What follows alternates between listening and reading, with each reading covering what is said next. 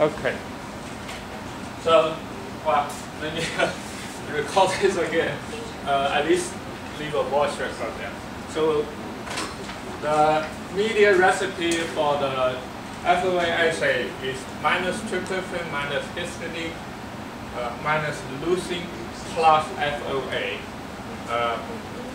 It's minus tryptophan because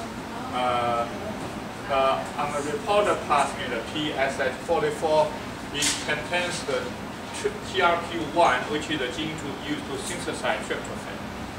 So we leave the tryptophan out, and then the cell has to keep the reporter plasmid, otherwise cell will not survive. It's minus histidine because we have the HIF3 marker on the MSH2 plasmid, and the cell cannot synthesize histidine on their own, so they have to keep the MSH2 plasmid in order to survive.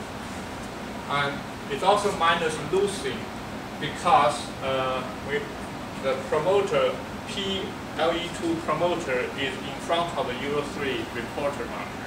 We want to turn on the Euro3. The Euro3 is like the light, the signal to indicate how well MSH2 protein is going to repair this mismatch repair due to the microsatellite in front of it. The FOA is used as actual final selection. FOA, if the Euro3 is wild type, is going to kill the cell. If Euro3 is a mutant, and then FOA will not be converted into a toxic compound and kill the cell. So when the Euro3 becomes a mutant and FOA cannot kill the cell will still be alive. So now on the reporter plasmid, the Euro3 is wild type, functional, but in front of it there is a microsatellite. So microsatellite has a very high frequency to lead to a frame shift mutation. But when the MSH2 is functional, it's going to repair this.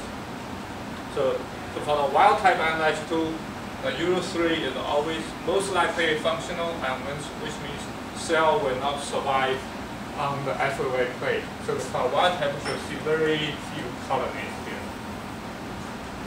For the mutant, when the MSH2 has some mutation, for example, every one of each group have their own mutation to study. If the mismatch repair function is less efficient, then there will be high chance Euro3 will have become mutant, and then FOA will stop the conversion of FOA to a toxic compound will be blocked, and cell will live. So for the mutant, we will see some live cell here. But how can we tell the severity of the mutation? The amount of cells there. Yeah. We have the vector control. The vector have a complete deletion of MSH2. That one, so that's the maximal amount. How much damage can you do? That's the maximal amount. Right? So we have that as a scale.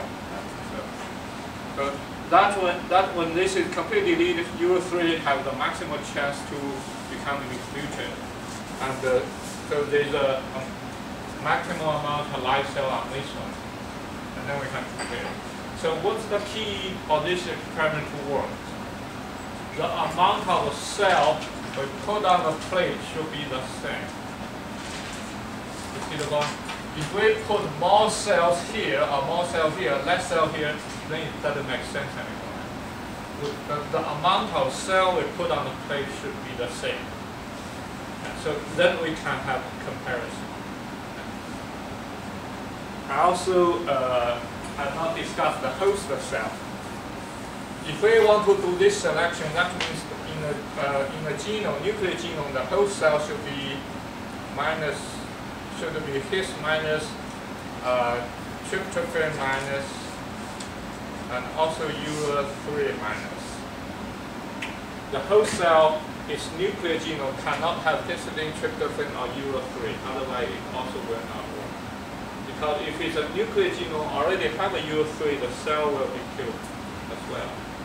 And we cannot use a tryptophan marker. We cannot use a histidine marker. So the host cell itself, those genes has to be deleted for this whole thing to work. D621. The D621. So just to make it clear, what's that on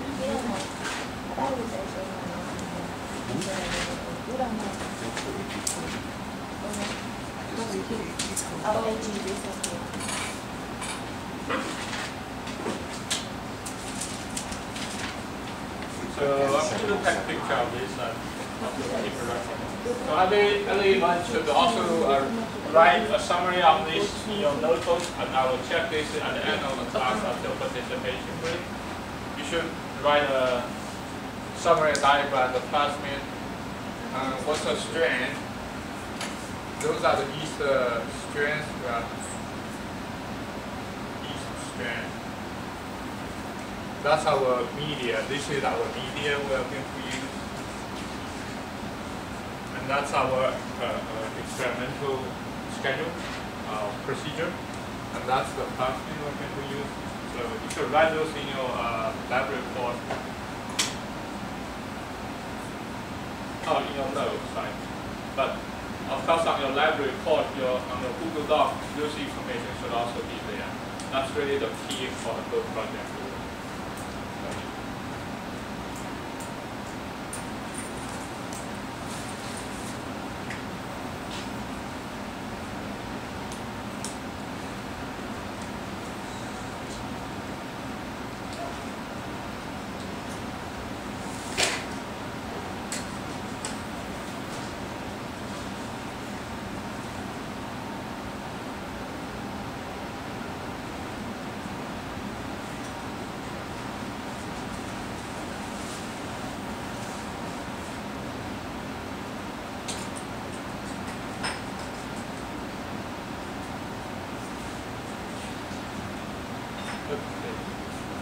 So let me erase this and make sure everyone is doing this right. On your plate, what you should be writing is this. So I have a group 1. Which strand are you working on? The one right there, M7079. So it's AG371. Oh. And the mutation is M707I. I for leucine. There is no amino acid called 1. So this is group 1. Group 2. It's D621N. The strand was AG422. AG422. So D621N. Very good. Group 3. Yeah, AG91.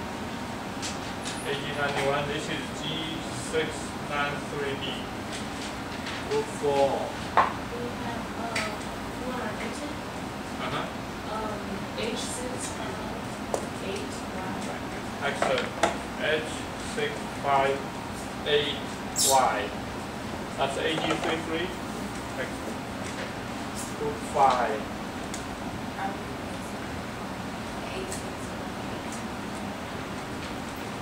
Okay. AG421, A61AB. Excellent. So those, you should put that into the mutation information. So this group 1, 2, 3, 4.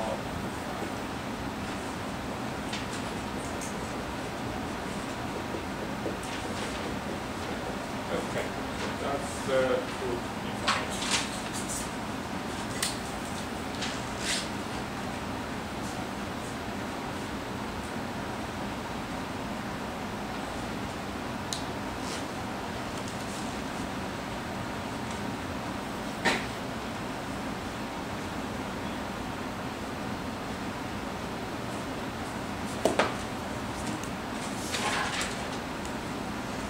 Dr. Hugo, how much, so when they start from So they, unfortunately, somebody broke that system, so we have to mix 2 or 3 trips to a microcentric.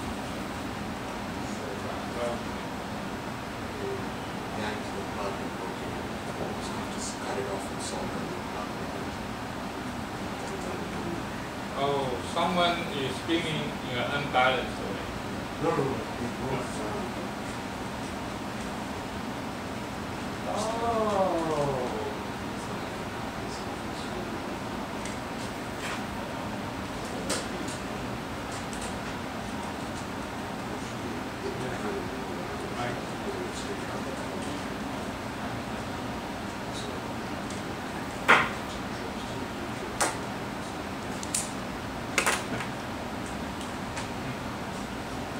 Well, we just have more practice on centrifuge.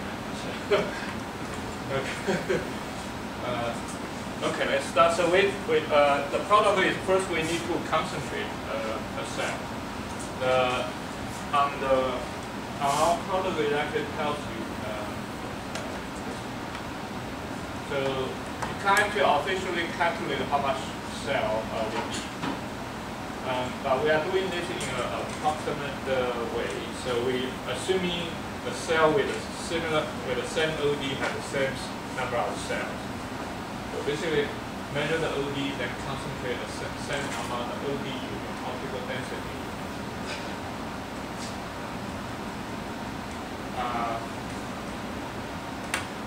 So what does the optical density means? We did this before. We also measure the optical density for nucleotide as well. But after we purify the plasmid, we use a nanogel to measure the optical density at the wavelength 260 nanometers. For cell number,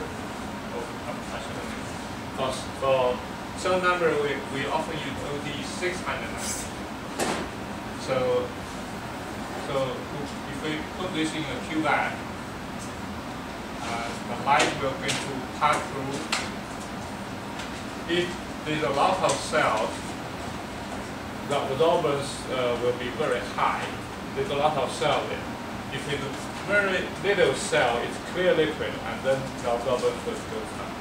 So this is called absorbance. It's also called optical density. So this is kind of proportional to the cell number. It's just a convenient way to measure cell number. If we take the same number, so if we take say 3 units of optical density for all the cells, we assume they have the same number of cells.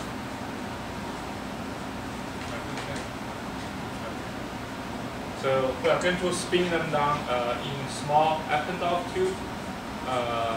Here we spin on 3 mil? No, 5 mil. Oh, that's quite a trip. Okay. But each time you probably can spin down 1.5 mil. So 3 times is about 4.5. 30 seconds. Yeah.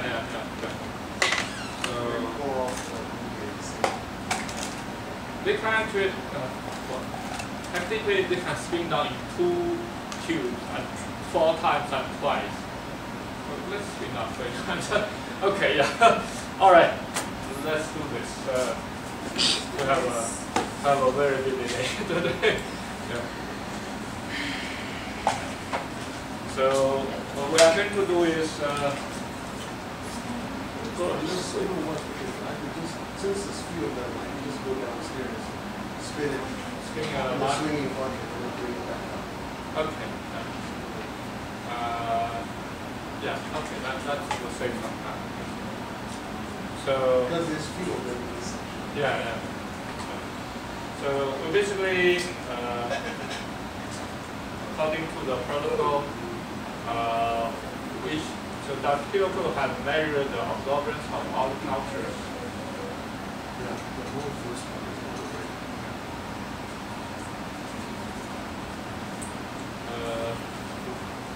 There's a mutation frequency, and in fact you can calculate the mutation frequency, and then from OD value estimate how many cells we need.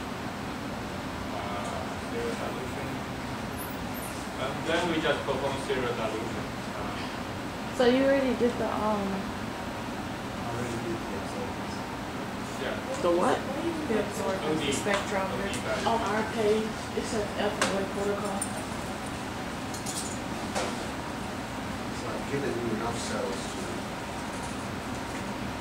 to see some mutations.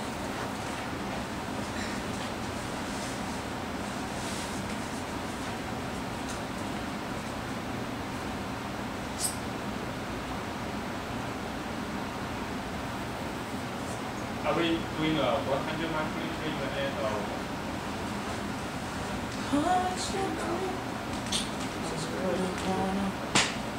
Take 10 of that. 10 of that.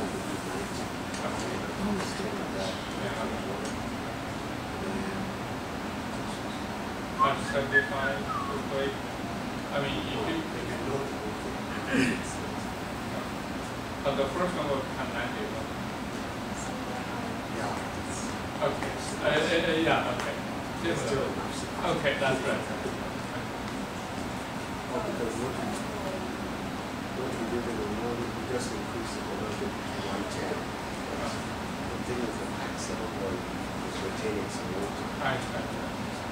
So it will have 100 oxygen. Okay. You measured the absorbance already? One.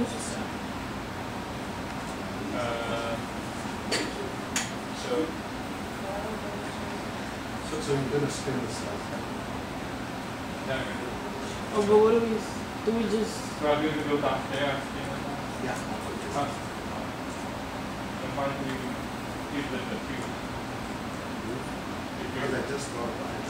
Oh, I see. Okay. I was thinking that the others did in the morning. There's somebody's been broken after. Thank you. Yeah. I know, I feel like dying.